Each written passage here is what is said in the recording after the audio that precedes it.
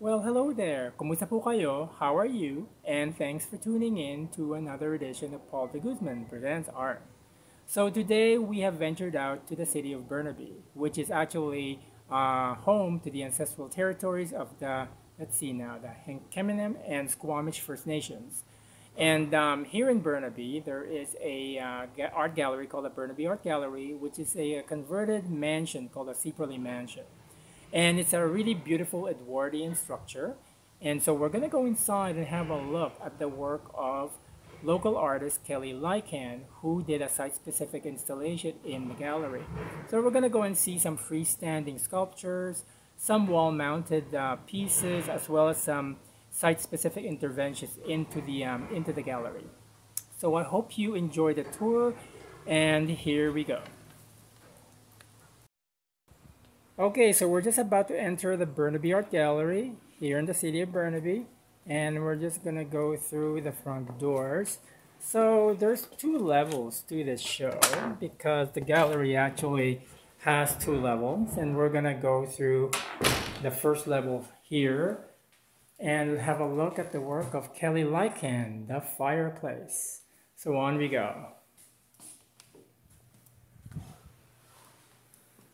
So as is customary with my videos, I'm gonna go and do a pan of the show.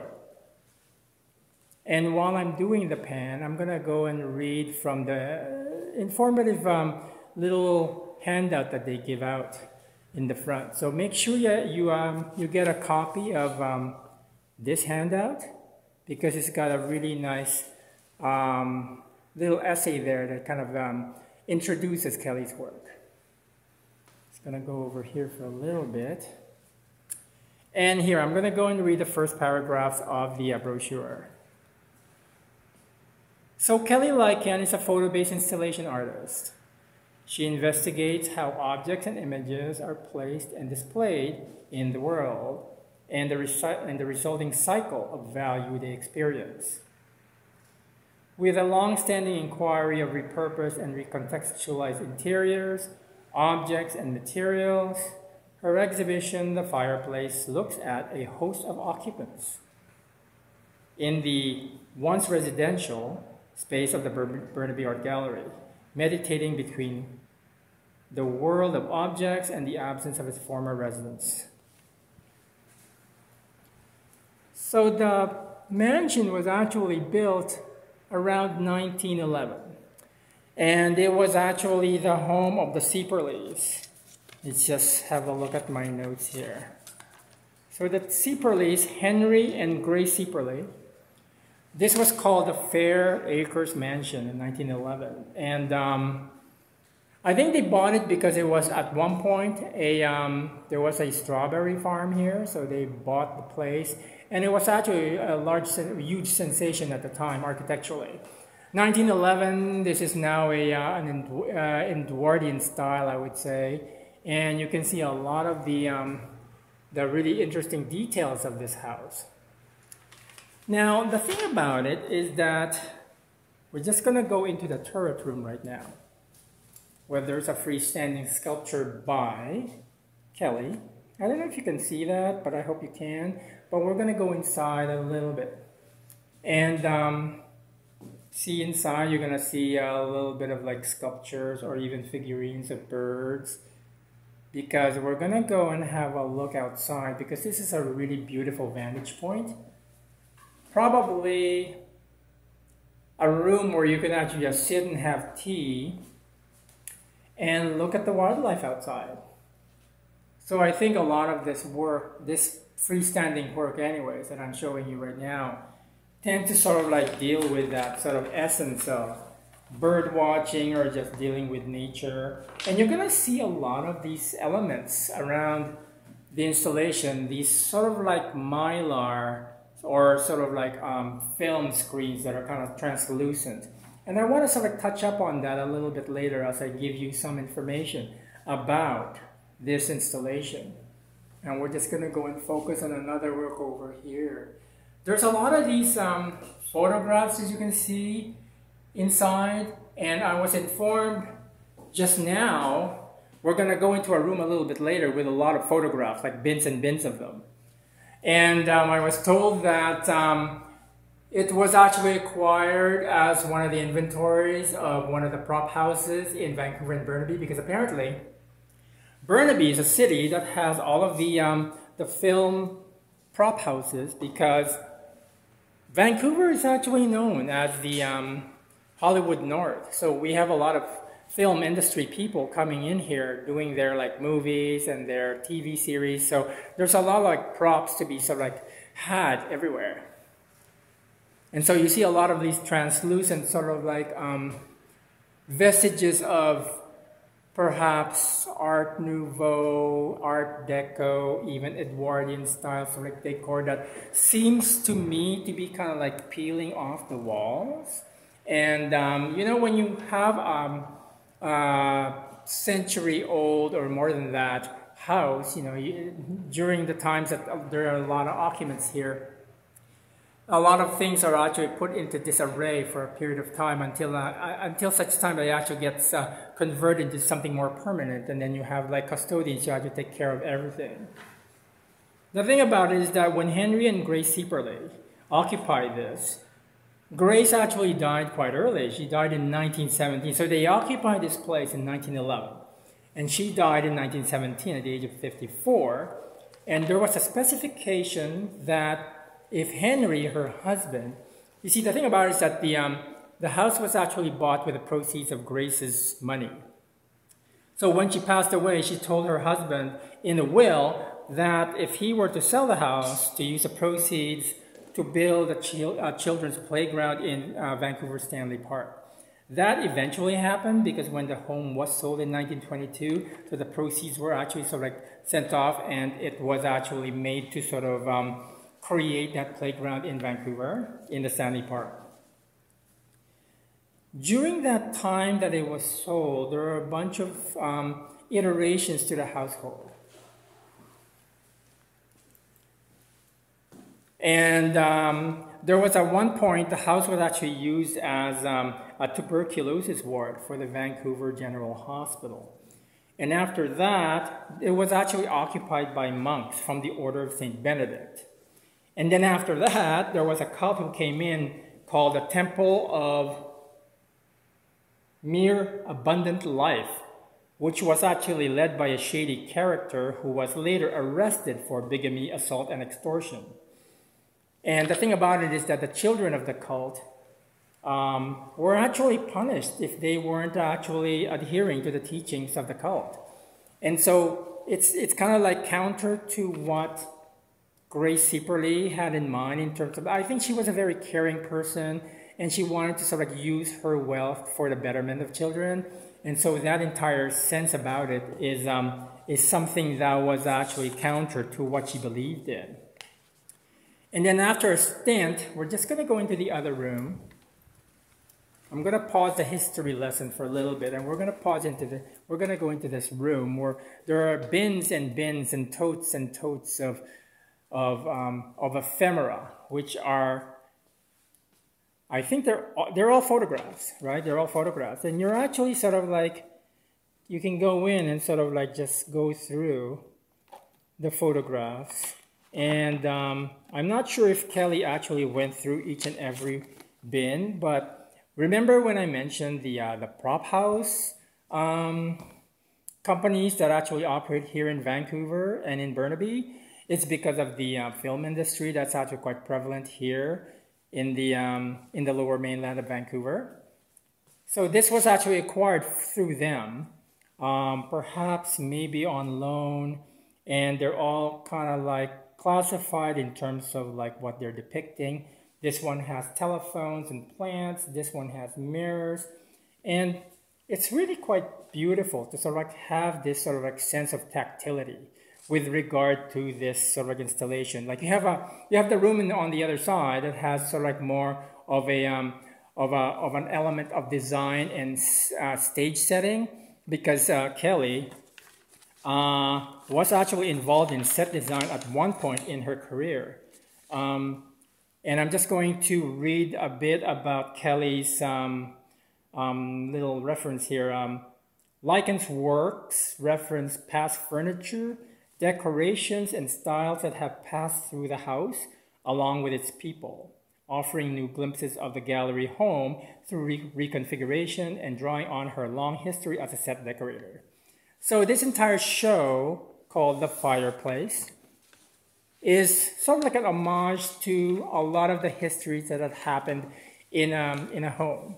Because the thing about a home is that a home is like any other object. It will have an independent life. Like the independent life of objects, we can't really control that. But as human beings and also as an architectural structure, this will, of course, live through many lifetimes. And what I feel about this entire installation of Kelly's is that she's trying to conjure a lot of the past lives or a lot of the past sort of like experiences that this house has undergone. And so we get back to this article that I read recently about ghostly apparitions in the house. Apparently, some people have seen the ghost of former resident Grace Ceperley walking the corridors or walking in certain areas.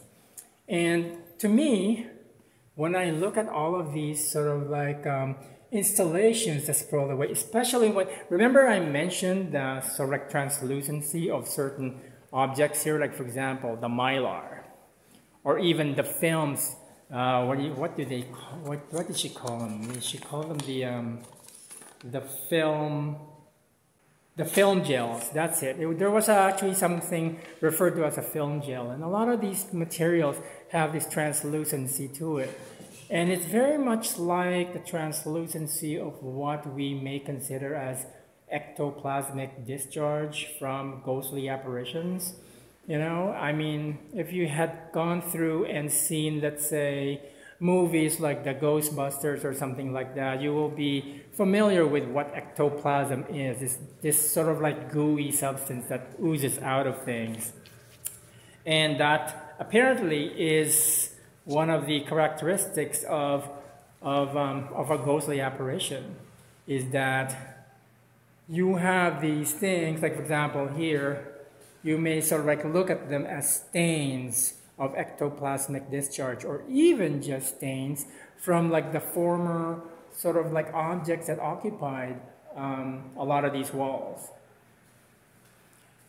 You ever sort of like have like a picture hanging on the wall for about 10 or 15 years, and then you suddenly remove that picture, and then you have this sort of like stain like around the picture?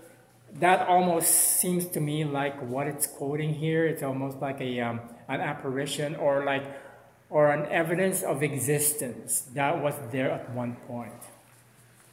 So what we're going to do now is we're going to go around and have a look at the second floor. And we're going to go up the stairs and have a look at the other interventions. And while we're doing that, you may as well just admire a lot of the architectural details of this house. Like, for example, these stained glass features and the banister as well. So the second floor is a smaller room, but it's also equally dense with a lot of objects.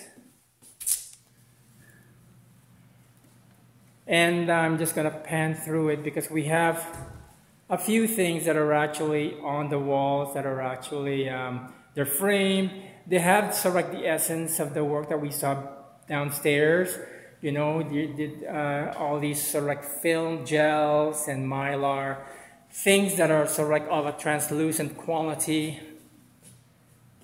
I quite like these pieces. There's a certain sort of like sense of quoting a history. And also, I just noticed that the plastic is wrapped around over the frames of these. So these are sort of like more formalized pieces that tend to sort of like echo the entire mood for the installation. And I'm just gonna go and have a look more. These look like mold stains, but at the same time, they actually are almost embroidered bits of fabric, you know? And then there's also this translucent quality that sort of like alludes to sort of like the transparency that ghosts have you know, because I think a lot of that is being channeled into this show, into the entire essence of ghostly apparitions, ectoplasm, sort of like different types of histories. And we're just gonna go through here, just close up on that. And there's another piece over there which I found very, very beautiful, because it almost has this sort of like Middle Eastern, Moroccan, sort of like Art Nouveau style to it. Because I think there's also an investigation of different types of styles, you know. Like during the Edwardian period, around 1910, you know, there's a fascination for a lot of things. You know, they're discovering Japan, they discovered China. There's a lot of like Middle Eastern, Moroccan influences, like especially with things like William Morris, you know, those types of decorative flourishes. And then we're just gonna go over here into this installation. And the main part, or portion I would say, of this installation is that thing that was stamped right there. Just gonna go and have a look at it closely. It says a highly important auction of the Ceperley Fair Acres Burnaby Lake contents. The late Henry T. Ceperley. So I guess that's like around the 1920s, I would say. And then we're just going over there and having a look at some other things that were actually installed, which I think is kind of like more projecting into like the current iteration of residence here. Because like when you look at this foil swan, you know, that's something kind of like dealing with like getting some takeout or something like that from a restaurant, you know, a little takeaway. So that's more recent.